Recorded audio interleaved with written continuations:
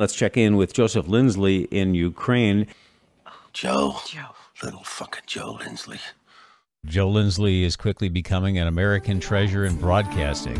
Welcome to Ukraine Bank.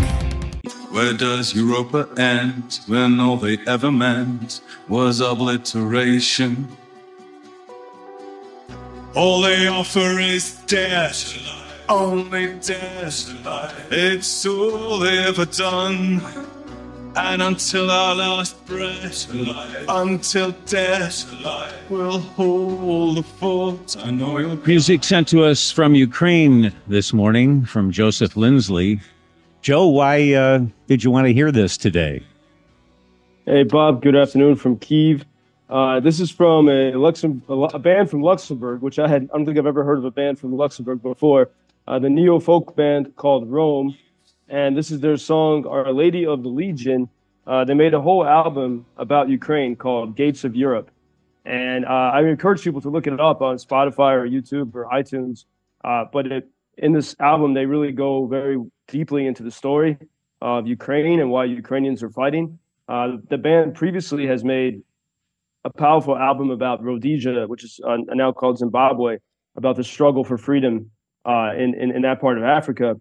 And so in this song, Our Lady of the Legion, they sort of powerfully put the story of Ukraine in this, in the context of a fight of good versus evil. And I'm sorry, there's a noise in the background. Sorry, Bob, 1 second. I hope you don't hear that. As long as it's not an incoming missile or drone attacking you. No, it was just an incoming call. For some reason, my focus thing was off on my phone. Anyways, we had air alarms earlier today, but it's calm here in Kyiv, and it's a good song to listen to as we look at the debates, for example, in Washington about funding for Ukraine and what this fight is about, and certainly a lot of people in America and especially a lot of people in Europe, they feel the threat of Russia, and so these powerful lines, until death, and then they say to life, will hold the fort, and in the end, the song goes, where does Europe end? And, the idea of end can be, it's a border, but it's also an idea. And this is, I know it's a big thing in the United States right now, talking about the southern border. Obviously, it's as we look at, the Senate passed a funding bill for Ukraine, Israel, Taiwan, and for the border. The House is seemingly going to object to it. And but the people in America are worried about the border, and I think people here understand that they understand that concern. Without a border, you don't have a country, right? And you have to be able to control that, and Ukrainians feel that very deeply.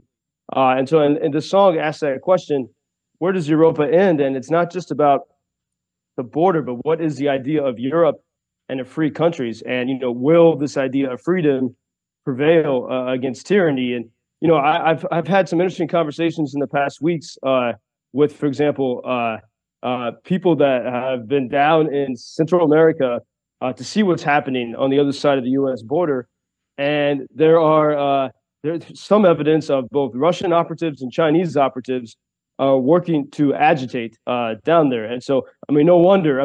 Because certainly the Russians know that if they can make the border issue in America, more important and more troublesome than what's happening here in Ukraine, then support for Ukraine will weaken.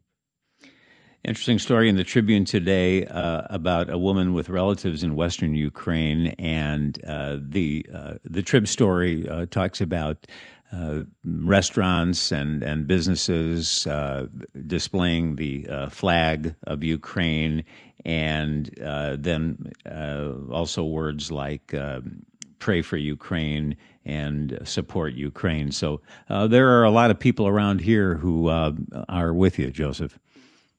Yeah, and that Chicago Tribune story, which also talks about the funding bill, is very fair and informative and captivating. So I encourage people to read it. But one note at the headline, it says, local supporters of Ukraine urge passage of aid for war-torn nation, save democracy. And, it's become sort of the standard adjective to put before Ukraine, war-torn. And yeah, it is war-torn, but is that the only adjective we can use? I think we could also say defiant. Passages of aid for defiant Ukraine, because that is also true. Ukraine has held on for 2 years, and at the moment, as I look out the window at Kyiv, the city of Kyiv around me, I mean, I know the hearts of everyone are incredibly heavy, but the city looks defiant. Life is flourishing. People are even trying to, opening new businesses. As I saw at that conference last week, there's a lot of innovation going on here with drones and other technology. Even in Kharkiv and Odessa, which are more frequently hit, the spirit is defiance. And, if you went to, say Oakland, California right now, you might feel a bit more war-torn than if you even were in Kharkiv an hour after an airstrike because of that defiant spirit. And so I don't think it's biased to, to put that in the headline, to say aid for defiant Ukraine. And because part of the problem, I understand that some of the Republican criticism that we're going to see these next few days for the spending, they don't know where it's going. And this is part of the, the usual duplicity in Washington. I mean, most of that $60 billion for Ukraine is actually going to stay in the U.S. It's going to benefit the U.S. and people that work in the defense industry and all kinds of ancillary industries. But there's still not in that bill anything to change the game. There's no permission to hit targets within Russia, no provision of long-range weapons. And so this puts, Ukraine can't criticize this because they have to be grateful, right? Even though, by the way, it was the United States that orchestrated the removal in the 1990s and 2000s of Ukraine's most powerful weapons. That we should always remember that. But in this bill, it is really life support, and most of the money in that bill goes to support Americans, really, and to buy new weapons for the U.S. And so that needs to be underscored as we look at these debates happening. And meanwhile, as another symbol of defiance, we're just getting the news in the past few hours that Ukrainians have destroyed yet another Russian ship in the Black Sea, using this is from the Ukraine Defense Intelligence part of the Ukrainian military, which is really probably one of the most impressive military units in the world right now, because with very minimal resources, they do extraordinary things. And using, it seems, drones, they took out the Russian ship Caesar Kunikov, carrying 90 military personnel and a cargo of either ammunition or drones. And so piece by piece, I mean, this is the second time in 2 weeks there's been which is really happening every fortnight, actually, there's a major success for Ukraine in the Black Sea. And so Ukrainians are defiantly, doing extraordinary things against allegedly one of the world's most powerful and vast militaries.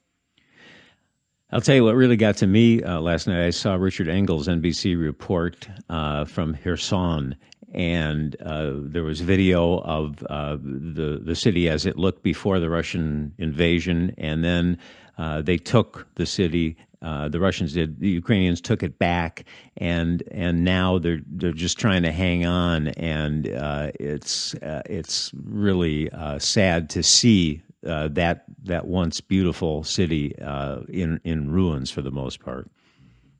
Yeah, and I know a lot of people from that city. I know a lot of foreign volunteers, Americans who incredibly bravely are there even now, because everywhere in that city is susceptible to shelling every single day, and yet people are still living there. So it's extraordinary. And as I think about, that song, about from the band Rome, Our Lady of the Legion, and about the gates of Europe, and when we think about our problems in the U.S., and there's a Ukrainian woman, I think she's Ukrainian, yeah, Dr. Sasha Zhivozhik, she's with the Ukrainian Institute of London, and she wrote these reflections. She was in Vienna recently, and she said Vienna seems kind of soulless. She says, especially after she had just been in Ukraine. She'd been in defiant cities like Kyiv, Kherson, and Kharkiv, and she said those cities breathe resistance. And she said that the idea that she took from this, being in those Ukrainian cities, defend things that make you alive. And there's something about, even in the hell of the war, by knowing what you're fighting for, that gives you energy in life. And that's why I don't see a war-torn nation around me. I see defiance. Joseph Lindsley in Kyiv. Keep the faith, Joe. We'll talk to you tomorrow. Thank you, Bob. Until tomorrow. Thank you for introducing Ukraine on your social media pages. That's very important, that much more people can get more information about the situation here and how everybody can help Ukraine to stay stronger and to save all the world. Что он сказал? Well, which side are you on? На чьей ты стороне? Come on now. Oh, which side are you on? На чьей ты стороне?